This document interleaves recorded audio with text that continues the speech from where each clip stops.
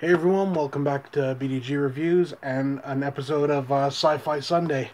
Haven't done one of these in a while. I'm thinking maybe of going back to maybe alternating like a Sci-Fi Sunday then like a Samurai Sunday. We'll see what happens, right? So we got today's review of Blade Runner 2049. I gotta say, first off, right off the bat, the first Blade Runner is one of my favorite movies. I've always enjoyed it. Great flick.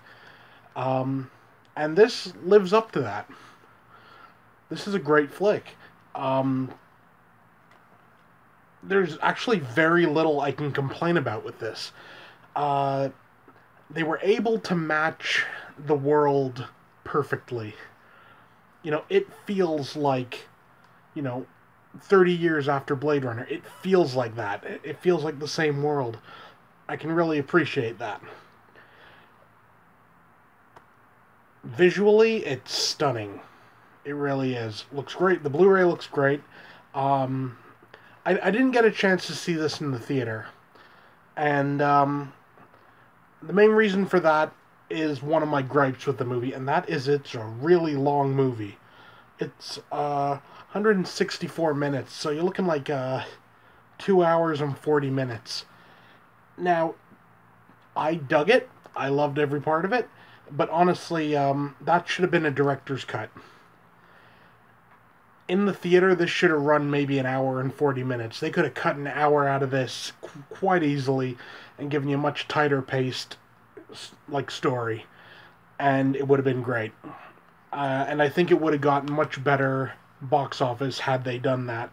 I know a lot of people, despite it getting good reviews, it didn't make the money in the theaters. And I think it is. It's purely just down to the length.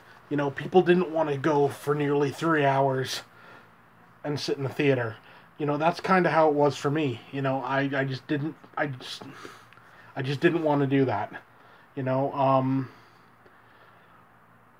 Looking back on it now after having watched it on Blu-ray, yeah, I'd probably go see it in the theater. If they did a re-release in the theater, I'd probably go see it because it'd be good. All in all, it's a really good movie. I wish there was more Harrison Ford in it. He comes in kind of in the last quarter of the movie, and I sort of feel like he's underused. You could have made better use of having him there, but that's just me, right? Yeah, but effects-wise, excellent. Setting, tone, everything. It completely matches with the original, and I can really appreciate that. But I gotta say right now, I hate this cover. This is horrible. Like a 4-year-old could have come up with a better cover than this. I just really don't like it. Honestly, just do it all black and just put Blade Runner 2049. That would be enough. But it is what it is, right? So, as a rating, I give it a 9 out of 10. The only reason I'm giving it a 9 and not a 10 is the fact that the length does kind of hurt it a bit. Like I said, it would make a good director's cut at this length, but a theatrical cut should have been shorter. But it is what it is. Great flick. Definitely, if you've been sort of on the fence, give it a shot. It's worth it. Yeah, so there we go.